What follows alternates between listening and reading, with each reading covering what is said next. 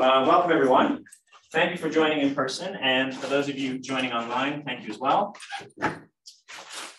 Notes, interesting. Oh, lovely.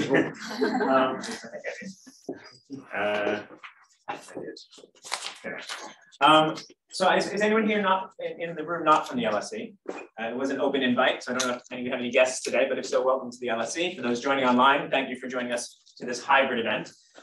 We're really fortunate to have Professor Gavin Yamey. Is that the right way to pronounce it? There's Yamey, there's Yami, there's Yummy. I did have a cousin, Basil Yamey, who was a professor here years ago. He died when he was 102. There you go. He wrote the first ever textbook, apparently, on the economics of low and middle income countries. There you go. P.T. Bauer and Yamey B. Check it out. Okay, so it's in the library, I'm sure, if you want it. So Gavin has a long history here, but actually just told me this is the first time he's been on the LSE campus. So Gavin, am I correct that you were just recently appointed, is it the Heimowitz Professor of Global Health? Wow, hot off the press yesterday. Off your Twitter feed. Yes. So Gavin's just been appointed Heimowitz Professor of Global Health at Duke University. He's the director of the Center for Policy Impact in Global Health at Duke. He was deputy editor of the Western Journal of Medicine, assistant editor at the BMJ, founding senior editor of PLOS Medicine, and led the launch of PLOS Neglected Tropical Diseases. He's also served on a number of international commissions, like the Lancet Commission on Tuberculosis, international commissions, Lancet Commission on Investigating Health, and Lancet Commission on Global Surgery. For anyone who's on the HPIPF program, you might have known that Gavin also just gave this year's Keith Clark lecture at the London School of Hygiene and Tropical Medicine, and he has very kindly agreed to present much of that material today again as he speaks to the topic of shaping global health. So thank you so much. Thank you. Thanks for that lovely introduction. There is what I would call a tragedy of evidence in global health. The good news is that evidence can matter, and the bad news is that it often does not.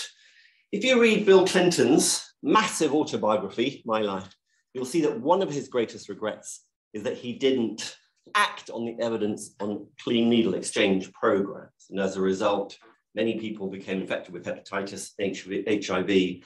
Those infections could have been averted.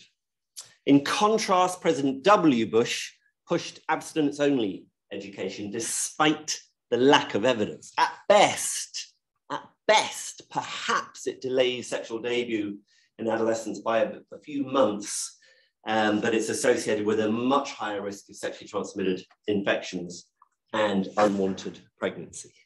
And we in the global health world have not always done much better.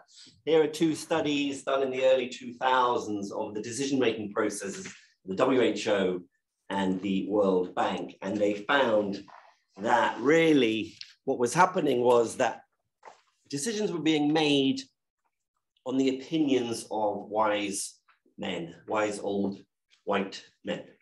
It's called GOBSAT. Anyone here has heard of GOBSAT? Good old boys sat around the table, GOBSAT. You fly old white men into Geneva to opine, and that is how you do global health. Sorry, Gavin, the Zoom is blocking some of your slides. Let me just move that. Oh, yeah, okay. Oh, that little thing, yeah. Oh, great. Oh, yeah, thank you. Yeah. About 20 years ago, malaria had become resistant to old monotherapies like chloroquine and SP. Luckily, there was a miracle drug, really, called artemisinin-based combination therapy made from Qinghao Su, the sweet wormwood plant, Artemisia annua. Randomized controlled trials, systematic reviews had shown the superiority of ACTs over these old monotherapies. But the very influential USAID, I live in the United States Agency for International Development, did not support the scale-up of ACTs. They said it was not ready for prime time. And that stance that USAID took angered Fred Binker. If you work in the malaria world, you will know him. He is a giant of the malaria field, Ghanaian epidemiologist. And he told the New York Times, in poor countries like ours, children have only one chance. They struggle just to visit a health service, and if they get the wrong drug the first time, chloroquine or SP, they are then found dead. So driving evidence into global health is, I would argue, a matter of life and death. When I was at the BMJ, I was an editor there, starting in 1999, a whistleblower passed me a spreadsheet. And that Excel spreadsheet showed that the Global Fund to Fight AIDS, TB, and Malaria was essentially flooding much of sub-Saharan Africa with these old monotherapies like chloroquine and SP. And I think stories like this wasn't the only one. There was another piece that came out in The Lancet. I think they helped to move the needle. The Global Fund held some emergency meetings. They reprogrammed their grants to shift away from chloroquine and SP towards ACTs, artemisinin-based combination therapies. And I learned an important lesson, I think, which I'll come back to in a minute, which is that storytelling can really have quite a powerful effect in driving evidence into policy. In our handbook of global health policy, I co-authored a chapter with Jimmy Volmink, one of the giants of evidence-based policy making. He directs South Africa's Cochrane Centre. And we said, while there are many factors that will always influence global health policy making, we believe that evidence should be a crucially important input, one that could profoundly improve global public health. Much of this evidence that I'm talking about is generated at research universities like the one we are in today. And what I want to ask in this lecture is, can university-based researchers, can we actively shape global health policy making in ways that can improve global public health? And I believe they can. This was me about 5 years ago. That's our son. He's now 6. When he napped, we used to nap with him. He doesn't nap anymore. In fact, the day that he stopped napping, seriously, the day he stopped napping was the day that North Carolina had its first stay-at-home order. I think kids just they knew, they just sensed it. If I stop napping, it's going to irritate our parents. Anyway, that's when he stopped napping. But here am I, I'm dreaming at night, and this is what I'm dreaming of. I'm dreaming because I'm sad, and my dreams are sad dreams and limited dreams. I dream of a shift away from global health policies based on opinion or whim towards policies based on evidence. So in the next about 30 minutes, I want to leave some time for questions.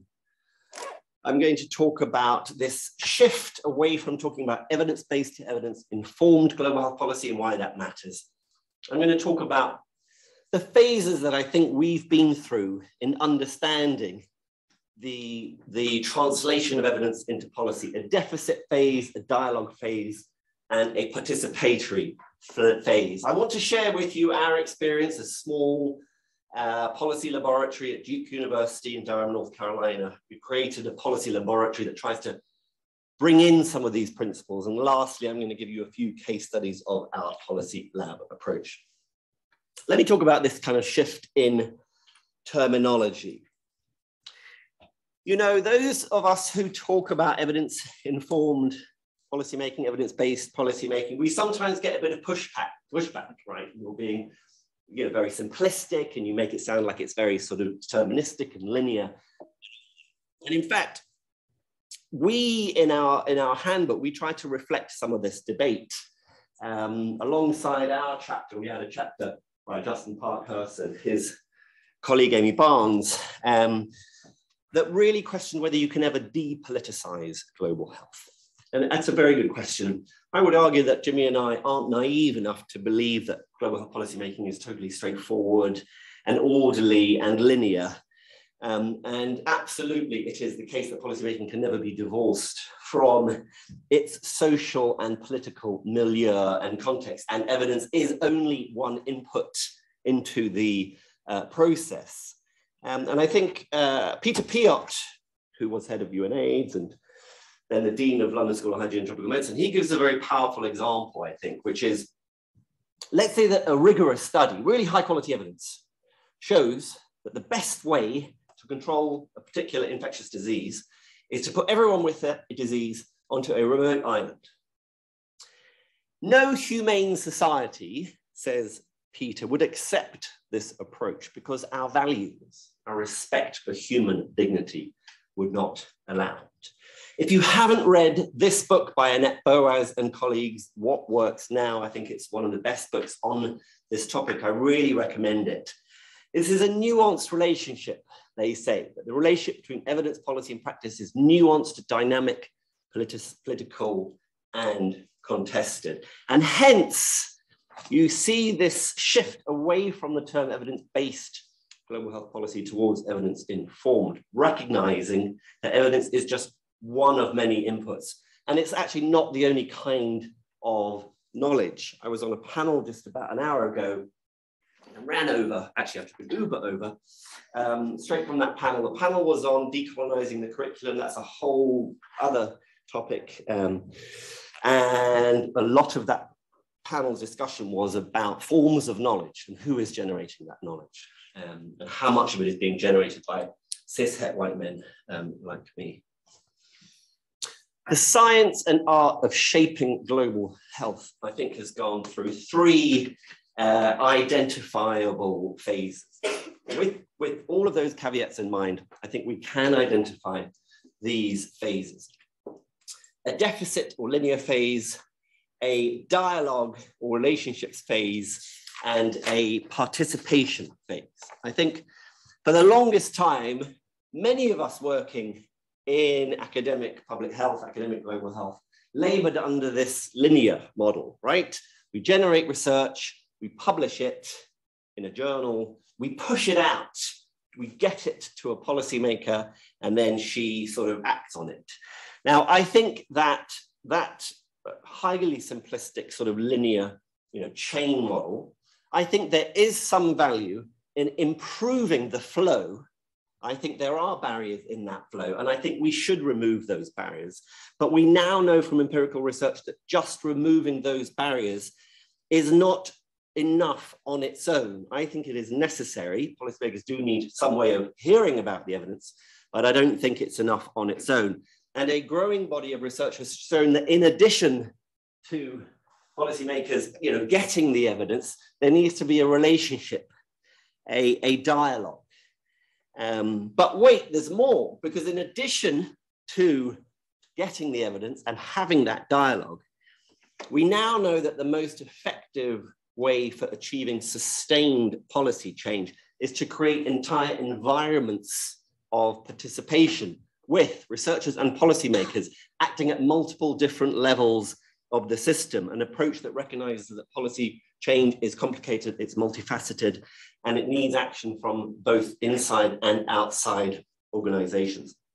I want to touch briefly on all three of those because we've drawn on insights from all three of those models in creating our policy laboratory. So look, it's very idealized. This is from Jimmy and I's chapter, very idealized sort of model of how evidence could flow to policymakers in global health. Most health research is still conducted in high-income countries for high-income country policymakers, but in an ideal world, you would have much more generation of primary research relevant to low and middle-income countries. There would be systematic reviews of that evidence. It would reach policymakers, they would value it and implement. And all along that process, you see barriers, too little research, too few systematic reviews, evidence not reaching, not using, and insufficient study on how we do large-scale change. I want to focus on two in particular because I think they are particularly important. The first is that evidence may not reach policymakers. It may be locked away behind actual barriers, actual copyright or subscription barriers, or even if it isn't, it may be presented to them in such a complicated way that they don't get it, doesn't have a clear story. As John Lavis at McMaster University, who is a professor of knowledge translation in global health, a giant in this field, policymakers here are hearing noise instead of music. About 20 years ago, 2002, 2003, I think it was, I co-taught a workshop in Addis Ababa, co-organized by the WHO, TDR, the tropical disease part of the WHO, and FAME, the Forum for African Medical Editors. And I met this guy, James Tumwene, Professor of Pediatric Infectious Diseases at Makerere University. And James had just been asked by the WHO to go on a mission to South Sudan to investigate an outbreak of a condition called nodding disease. It's a pediatric seizure disorder. It's called nodding disease because the kids take a small bite of food, then they have an absent seizure. So they appear to be nodding, probably parasitic, thought to be onchocerciasis. The first thing, of course, that James is going to do is to go online and read the 1,000 or so previous papers on nodding disease. We would always do that. We would always want to build on the shoulders of giants, but he couldn't. Locked out of reading the literature. Now, you and I, LSE at Duke, we don't see any kind of barrier when we go online, right? Our universities are paying these giant subscriptions so that you have access. But if he wanted to look at this paper on nodding syndrome in Uganda, it would cost him $31, and he had to see about 1,000 papers. This is a topic that I have really been quite heavily involved with in my life. I think tackling these sorts of barriers, you don't need these barriers. They shouldn't exist, particularly in the online world. It's really, really frustrated me. I was part of the Public Library of Science, international movement, a non-profit movement of physicians like myself and scientists dedicated to making the global literature a global public good, not a private commodity to be owned and sold at huge profit to mostly to drug companies, actually, to readers. I think people don't realize that a typical paper about a new drug in a journal can earn that journal around $1 million, selling access to that journal to drug companies. So I wrote this paper in the Health and Human Rights Journal, and I argued that this walled garden, this enclosure of the scholarly health commons was a rights violation. It was starving health workers of essential information. It was hindering health system strengthening. It was impeding health research and development. And it's been brilliant to see things change. Much of the literature is now open access. And actually there are many initiatives now aimed, for example, support and EVITNet at synthesizing the literature and synthesizing systematic reviews and delivering it to policymakers worldwide in attractive ways so that they do hear music and not noise. So that's that one barrier. The other barrier that I wanted to briefly mention is that policymakers may not use evidence, right? Even if it reaches them. This is Vince Cable, former UK business secretary, and he talked about the 5 S's of why policymakers don't use evidence. They have to act quickly. They can't go too deep into an issue. They have to stay on message, so there's spin. Sometimes they make decisions in secret, and their scientific knowledge may be thin. So beyond Vince Cable's own personal reflections, there is strong evidence, strong research evidence, and systematic review evidence that there are barriers to policymaking's using evidence. So we've got evidence on the use of evidence, very meta, makes my mind spin. We've got research evidence on the evidence of driving evidence into policy. We know research evidence is competing with other factors like values. We know research evidence is not often relevant to what policymakers are working on at that moment in time. It may not be timely enough.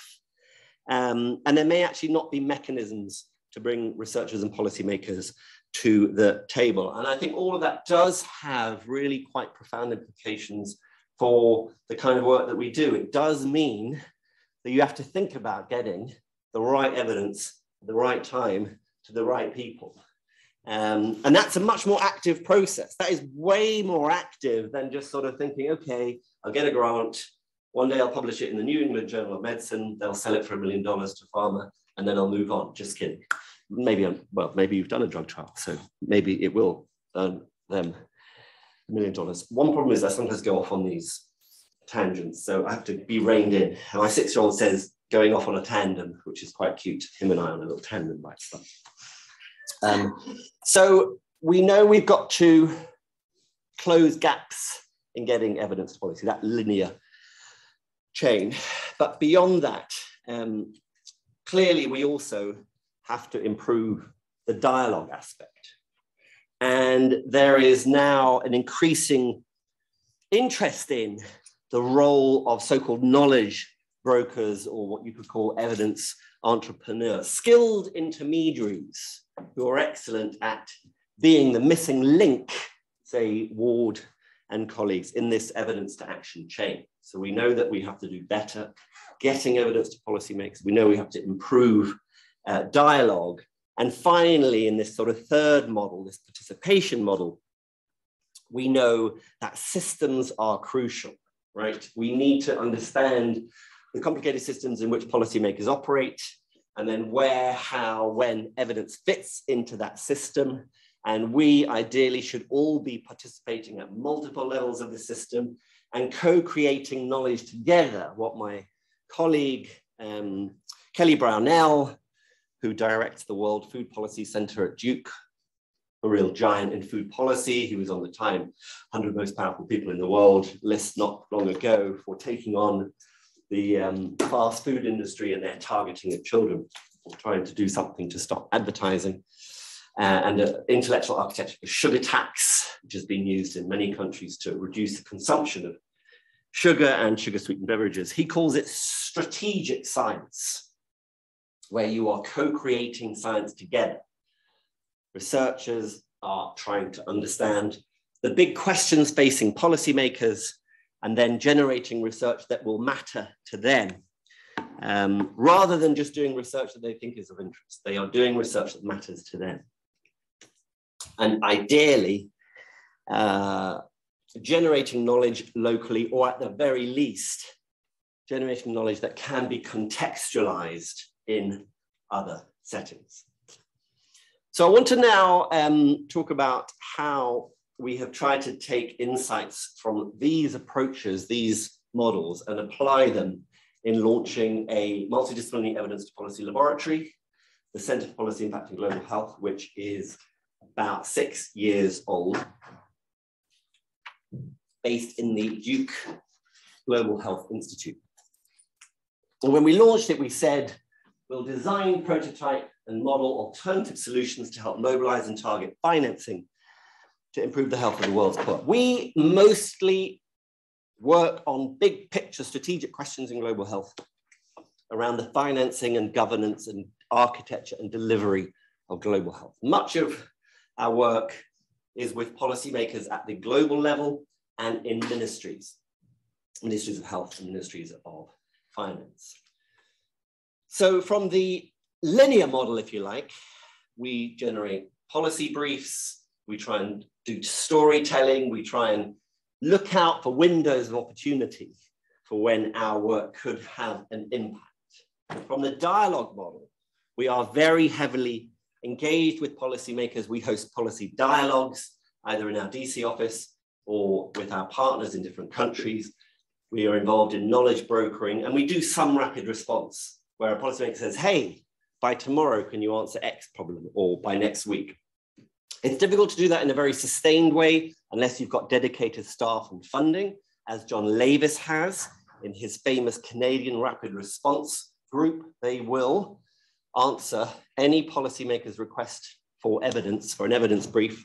And I think they do a 1-day turnaround, a 7-day turnaround, and a 28-day turnaround. Obviously, in 28 days, you can get a much more in-depth assessment of the evidence. But that is a dedicated rapid response unit. Ours is a bit more ad hoc. And then through the participation systems model, we try and engage at multiple levels of the system, co-create evidence with policymakers as much as we can. We try and get engaged in strategic science and in localizing knowledge. So our policy lab model has, I think, 6 key components. There are others, but I think in reflecting on our approach, I think these are the 6 that have that are the most important. The first is that we are a global network of researchers. We partner with universities and think tanks in 6 transitioning middle-income countries that are transitioning out of development assistance for health and are undergoing epidemiological transition, demographic transition: Ghana, Nigeria, Kenya, India, Sri Lanka, and Myanmar. And here are our PIs in each of our partner countries. Our center itself, most of our team are from low and middle income countries, and I think that is really helpful and really important. Our research director, for example, is Sondu Ogwoji, Nigerian physician and health systems researcher. He's very well known and very well respected in Nigeria. So when we are on calls with our partner, he is known to them and he is trusted by them. And I think that makes a very big difference. We get engaged in policy activities all the time. We recently co-hosted with our Sri Lanka partner a national dialogue. We have a project on what we call the 4 Ds of health transition. I think it's one of the biggest challenges in global health right now is how transitioning countries are responding to the 4 Ds. The loss of development assistance, the demographic transition, the shift in diseases towards non-communicable diseases, and the shift ideally towards domestic finance. So this was a dialogue that we co-hosted with the Sri Lanka Medical Association, IPS, one of our partners in Sri Lanka, on planning for universal health coverage amidst these transitions. We co-hosted with Strathmore University, our partner in Kenya, a national dialogue on how COVID-19 is affecting transitions. Obviously, some countries that were set to transition have been given a grace period by donors in light of what happened with COVID.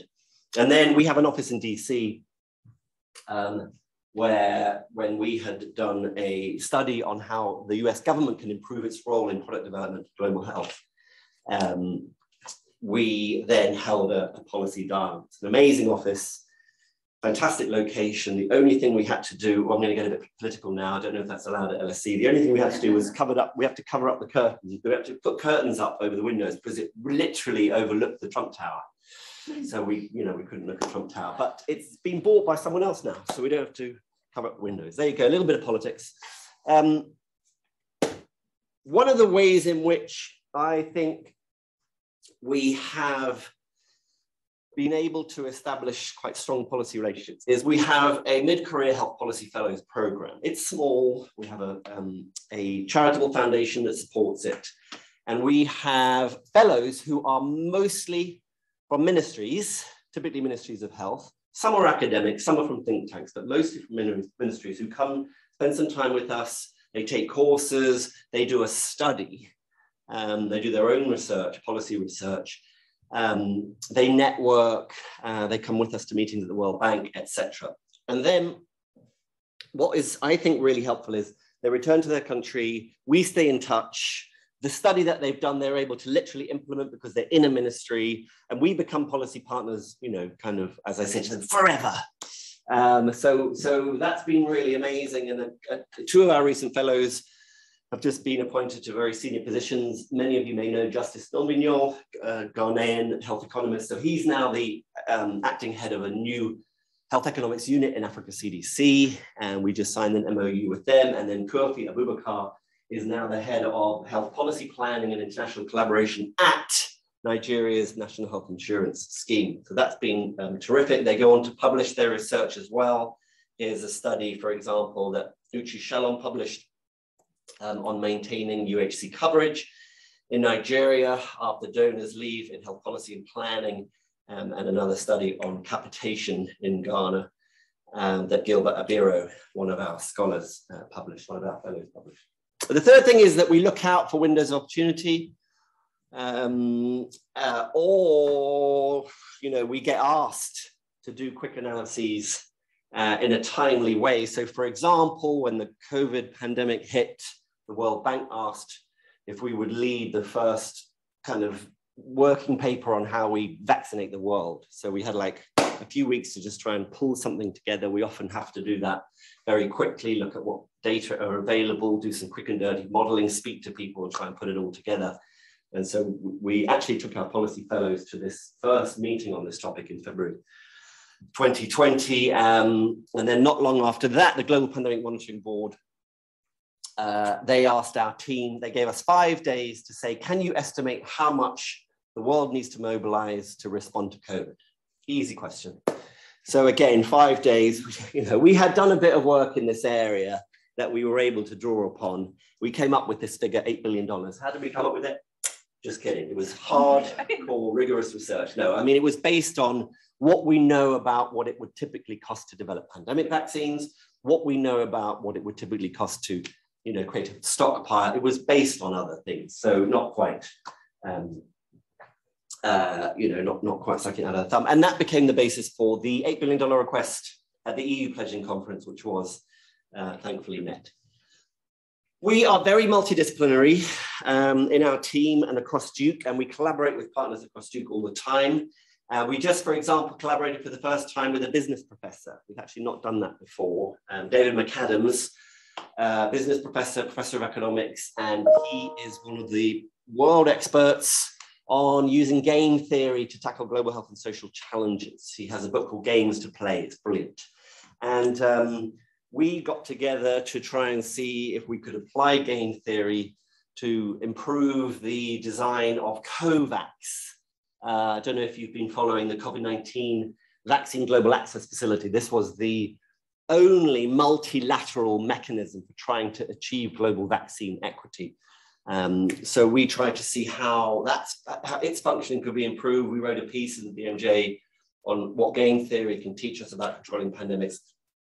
And we briefed the National Academy of Medicine. They have a committee that is devoted actually to flu pandemic preparedness. We presented that to the committee. The committee is chaired by Debbie Sridhar, who you may know, and Peter Sands, who is the head of the Global Fund. I worry that Peter is still sitting there in his room waiting to connect to audio, but hopefully not.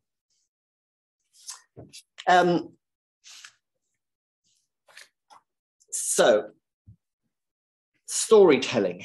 This is one where I think academics have different views on this. We've crossed that Rubicon, if you like. We do, take to the media. We do write op-eds.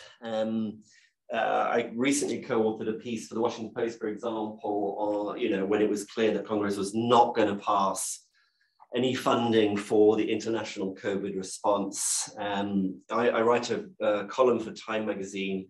And, we, I guess, have essentially made that decision that we see value in storytelling. We see value in taking our message to a broader media. I mean, I think there is a way in which we can, amplify and get a bigger reach. But we are aware at all times that we're doing that we are walking a fine line. Here's my colleague Catherine Oliver, LSHTM, and Paul Kearney, who say in this terrific paper on this topic, effective actors combine evidence with manipulative emotional appeals to influence the policy agenda. And this is the question: should scientists do the same, or would the reputational costs outweigh the policy benefits? And it's something that we ask ourselves a lot. We are not advocates. We cannot be advocates. Our university doesn't allow it. Our funders typically don't allow it. You cannot lobby. You cannot be an activist or an advocate. But the way in which we try and square this circle, and maybe I'm just convincing myself of this, is that we call ourselves advocates for the evidence. So if the evidence shows X, we feel comfortable in going out into the world and saying, look, here is what the evidence shows. And lastly, we are not the only folks working in this space. We try and, we think 2 + 2 can equal 5 if we work together and synergize. So here are just some of our partners who we've done a lot of work with. One in the UK, for example, ODI, Seek Development in Berlin, CGD, and others. And just here's some examples of recent work that we've done with our partners: performance-based financing at Gavi, donor transitions, and investment in primary care.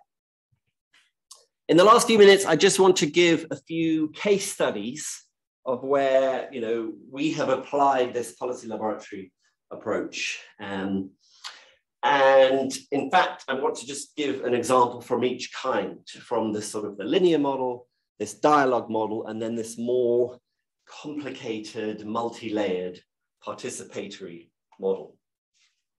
So when COVID hit, we worked with our partners actually at the Nigerian AIDS Control Agency, NACA, on very quickly laying out ways in which HIV financing could be maintained in the face of COVID-19, and briefed the government on that. Quite a sort of linear approach. Similarly, we worked with our partners in India early in the pandemic to estimate the cost and affordability of COVID testing and treatment, which we shared with the Indian government, and actually which got quite a lot of press pickup. And then in an ongoing way, we've done a lot of work on understanding what's in the pipeline for neglected diseases. We do quite a lot of work on the policy side of research and development. What's in the pipeline for about 35 different tropical diseases, neglected diseases? How much would it cost to push these products forward to launch? And that regularly gets picked up by policymakers and advocacy groups. Always happy to go and talk to advocacy groups about the evidence, and then they can run with it. And in fact, this paper got picked up by the New York Times, where we found that based on what's in the pipeline, we were unlikely to see highly effective vaccines against HIV, malaria, and TB. In some ways, it's just a numbers game. If you don't have a lot of candidates, you're unlikely to get product launches with $3 billion a year. Probably need to triple that at least. We do have a malaria vaccine. It is not highly effective. From the dialogue model, I think one way of conceptualizing the dialogue model is that if you are a researcher who regularly interacts with policymakers, and if you kind of know each other's values, you know what makes them tick, and you understand each other, and you're able to generate some kind of evidence product that's short and beautifully designed and easy to read, and you get it to them at the right time in a window of opportunity, you know, that's when you can have the biggest impact and influence on decisions. So let me give you an example of where I think this did happen. We got a request in 2017 from the G20 Global Health Working Group. Could we help the G20 think about the financing of pandemic and epidemic preparedness? We quickly co-convened a policy workshop with CEPI, Coalition for Epidemic Preparedness Innovation. They are the group that is financing pandemic vaccine development in Norway.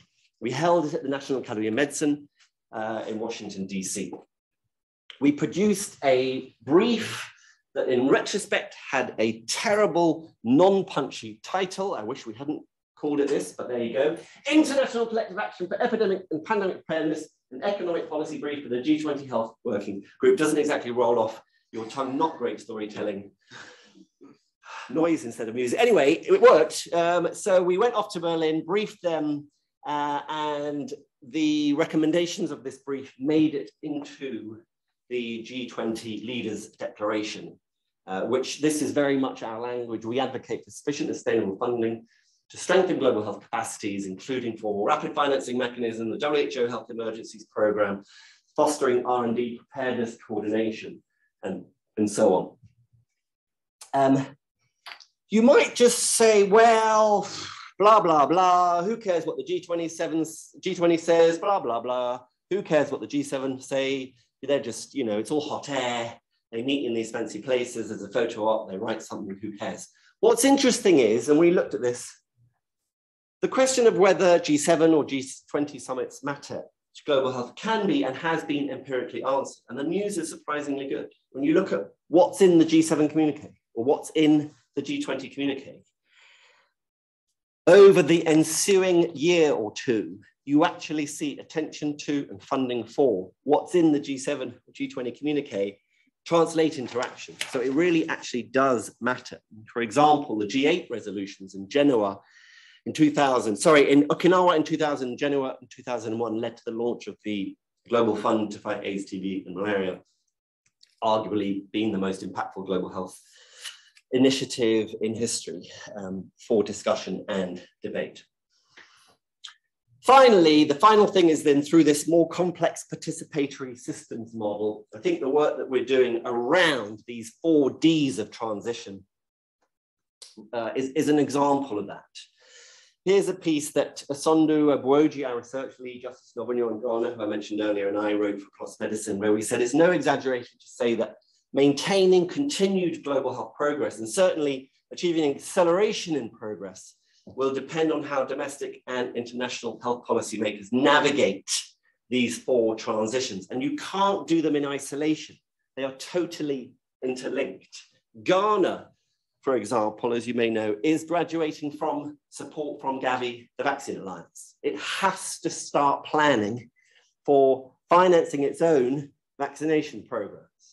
But it cannot only, doesn't have the luxury of only thinking of planning for domestic vaccination, because it has hit a level of obesity or overweight of over 40%. So it has a non-communicable diseases explosion on its hand. So if it's not planning for the disease, the epidemiological transition and demographic transition at the same time, it's going to run into trouble. So the question then that we've been dealing with our 6 partner countries is, what are the shifts in disease burden and demography ahead, and how are those going to affect how you finance health? And then where is that financing going to come from? And that is what we are doing. We're working with policymakers to generate data, evidence, and analysis to support this kind of joined up strategies with a variety of expertise and linkages with policymakers at multiple levels of the system: local, national, regional, and international.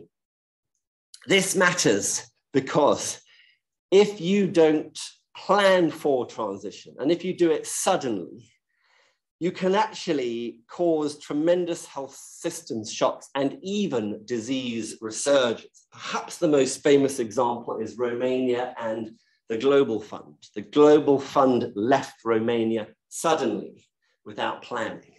It now has much better processes for avoiding this. In Bucharest, HIV prevalence among people who inject drugs, one of the vulnerable populations, was 1.1% in 2009. Global Fund leaves suddenly with no preparation or planning. Look at what happens to HIV prevalence in this group: 6.9%, 53% in 2013. So this stuff is really extremely important. And this is the kind of work that we are doing at multiple levels of the system to try and help, plan, to prepare, to avert these shocks. What are the needs of transition in countries? There's been a hell of a lot written about what donors think about transitions. We've been doing a ton of research on the perspectives and the needs of countries themselves. Who stands to win and who stands to lose when aid disappears? We're doing a lot of work understanding who is benefiting the most right now from publicly financed health programs, particularly aid finance. What are the health systems needs ahead of transition? I think one of the things that we are finding in our research, perhaps not surprisingly, is that a robust health system can prepare for transition and help to avert shocks. How can civil society be engaged? What we know from the Romania experience and from what we can learn from the more positive experience in Mexico and China is that, look, there are many governments who stigmatize vulnerable groups. They stigmatize men who have sex with men. They stigmatize injection drug users. They stigmatize transgender people. But we could argue about the Global Fund and Gavi and the role of aid and the colonial nature of aid, for a very long time. But one thing that I think that these organizations have done well, and the Global Fund has done well, is to say, you, country X, you will not get funding from us unless key populations, vulnerable populations, are included in your plan. And typically, those populations are being reached by civil society organizations. So in Mexico and China, when the Global Fund left, through social contracting, where the government funds NGOs and CSOs, services continued to vulnerable groups. That didn't happen in Romania, which is probably why there was a catastrophe. There are tools available to help countries get ready for transition. We've been doing some work about how those tools could be strengthened. And then finally, we have a big interest in understanding the role of global public goods for health. research and development for diseases of poverty, pooled procurement and purchasing. Sounds boring, but actually, when donors have left middle-income countries, a really effective way that they can get lower prices on drugs and vaccines is for them to join forces and buy in bulk. That can drive prices down. And so we argue that with a joined up strategy, these 4 Ds of global health could actually be an opportunity for accelerated rather than stalled progress.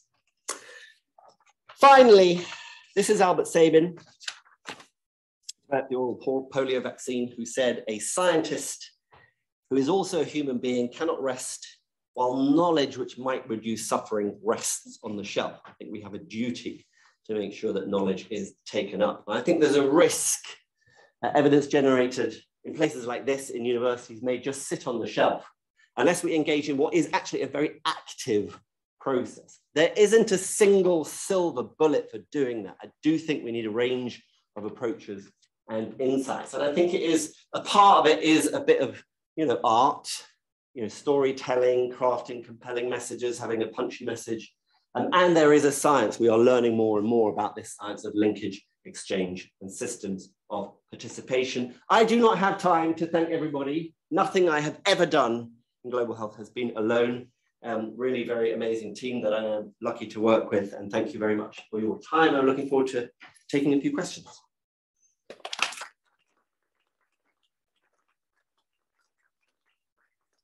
Thanks so much, Gavin, and thank you all. We also have about 30 people online. Oh, very good. So we've had. They might have sent some questions. Yeah, I've seen one question come in so far.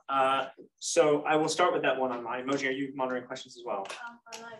Do you want to do the online ones then? And we'll start with the first one. All right. So this is a question from Elizabeth. Would it be fair to say the industry or company advocates have been doing participation all along to get the change they want? And it has taken the academic world time to catch up. Oh my God, what a great question. So yes, the pharmaceutical industry has been very good at influencing policymakers, at creating, demand for their products. They fund, without getting too cynical, but it's a fact, they fund patient groups. You would never know that a particular patient group is being funded by, companies. They are brilliant at messaging. I live in a country that has direct-to-consumer advertising in the United States. It's really they use manipulative appeals and powerful appeals. And it is the case, my clinical friends say people turn up clinic and they print it out, or they grab the ad that says, choose this drug. So yes, we have a lot to learn. There's no doubt about that. I would also say that during COVID, this is a personal, this is something I'm personally very interested in.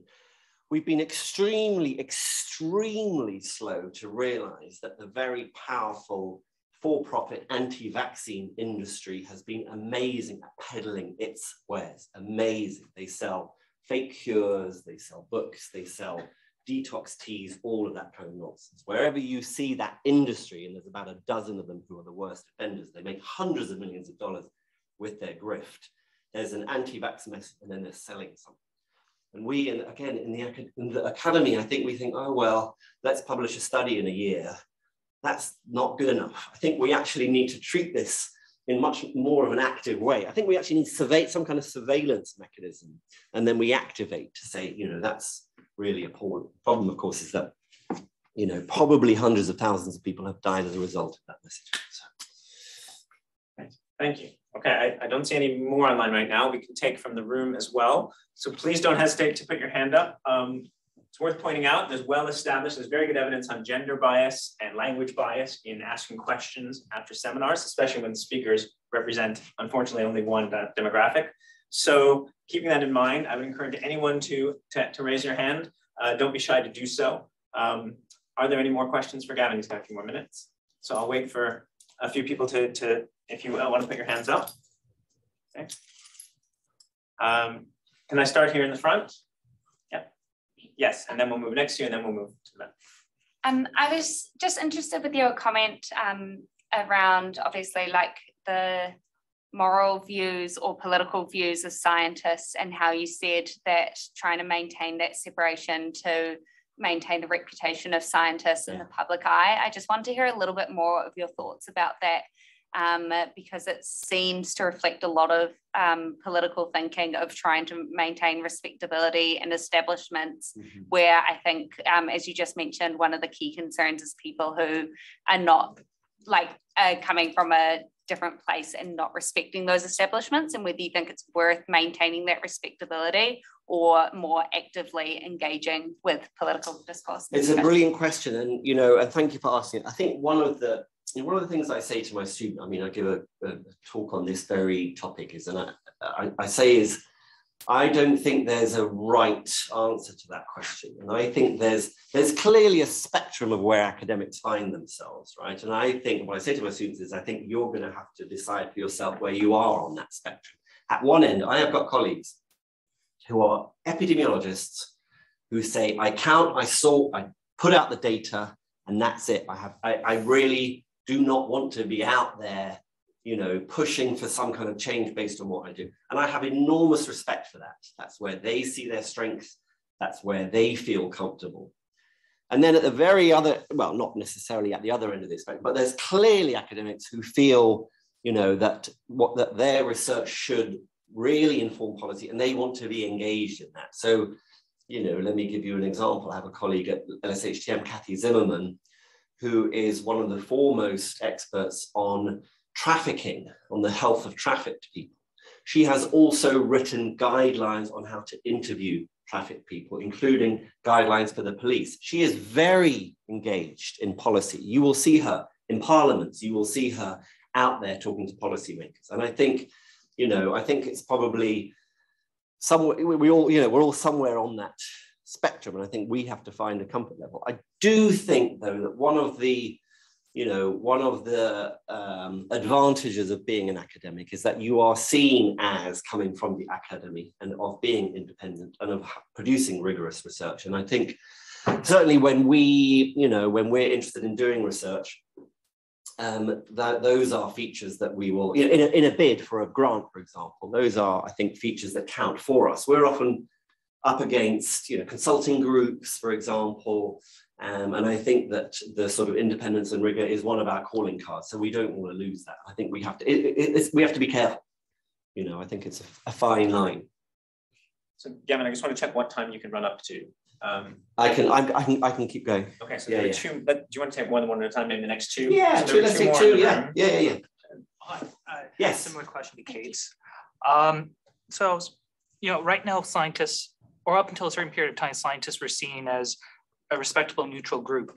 And this is a fairly American-centric example. I don't want to extend the United States to the rest of the world, but in the US in current times, scientists and academics have become this elite group that people don't want to trust anymore, especially those who are perhaps from more social conservative backgrounds. And I think this is a recent shift. And how do you work around that mistrust that people have toward the so-called liberal elite? Do you want to take another question? Yeah, I'll take another question. Yeah. We'll try and run out the clock before. Yeah, it's a hard one. We're going to take another question. Yeah, I'll come back. Yeah. I'll take two at once. Hi, thank you for your insights. I was just wondering also regarding the political nature of today's societies. Since there's an ever more polarization in a lot of societies, for instance, in your home society. Oh yeah. How are you thinking about sustainability in your consultations? So if you're going from a Trump government to a Biden government that completely overhauls all levels of government, and then maybe at some point going back to a conservative government, with society being so split and often fighting to overcome any progress and change that the previous enemy has made. How are you working around that? Yeah, I mean, I think they're actually linked. They're very good linked questions. I mean, I guess the first response to that is that, in the work that we do, we will look out for policy opportunities wherever they are. We will, acknowledge the political realities. We will try and work within those realities. We might change our messaging accordingly.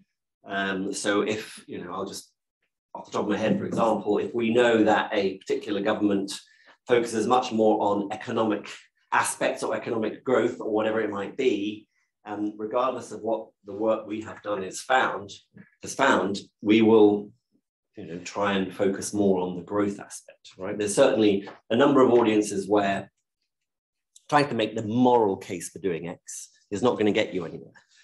Trying to say this is a rights-based issue is not going to go anywhere.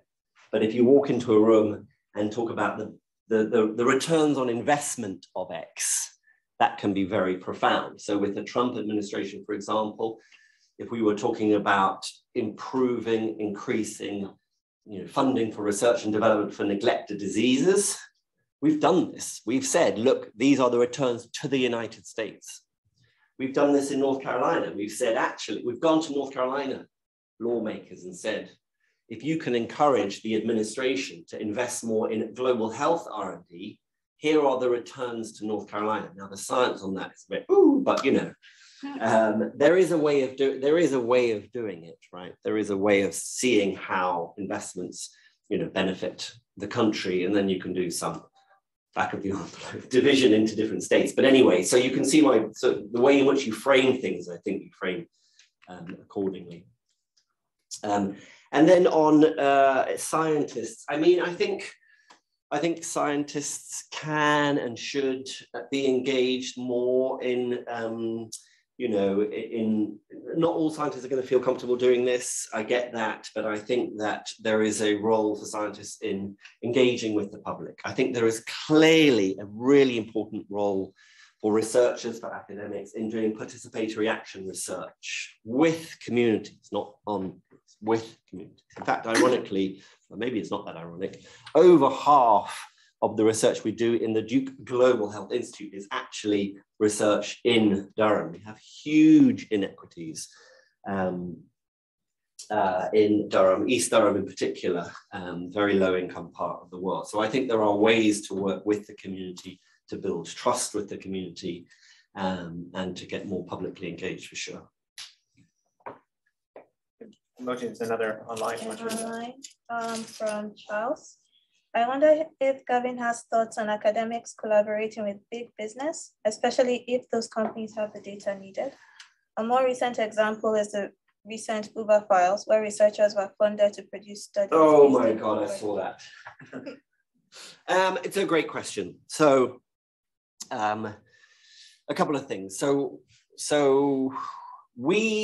I in my personal academic life, we at our center have never taken funding from pharmaceutical companies. We get pharmaceutical companies approach academics all the time. There is a lot of research funding from pharma, particularly in the clinical world, obviously, clinical research. I am not criticizing researchers who do trials, who are, look, I got the Pfizer vaccine, 3 doses, our kid got the Pfizer vaccine, 3 doses, he just got boosted. I'm very grateful to Pfizer.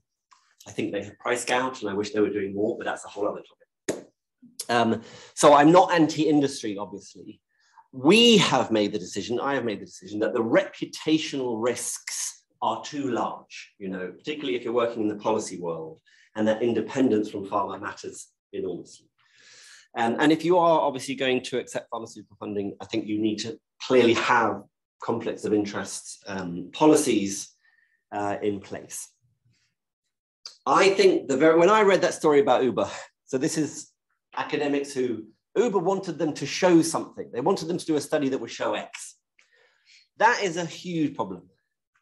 I once had, how can I do this without causing trouble? Okay, I once had an organization, a friend. Okay, I had a friend, a 6'5" Jewish guy whose name, rhymed with, pay me. Kevin Pay Me, let's call him, and a philanthropic funder approached this guy, Kevin, and said, we will give you money to do a study that shows X. If we say X, people will go, oh, we know your views. We need an independent academic person with a good reputation to go public to say, I did a study on X. And I declined, and I think that's really problematic. I think the minute that any kind of funder, big business, whoever it might be, says, we'd like you to do a study to show X, it's done. You're done. You're done. You're not a researcher anymore. You're a marketing arm. So I think that's hugely problematic. So I think it's the relationship, the conflict of interest policy, you know, the requirements from you as a researcher, all of those things matter. Okay, thank you. And we've run up to the schedule. Was 4.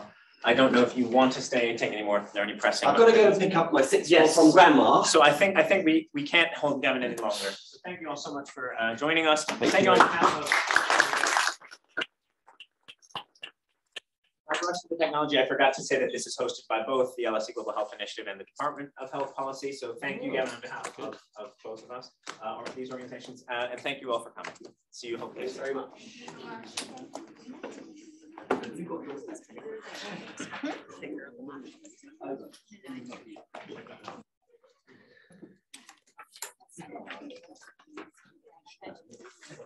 Oh, is it?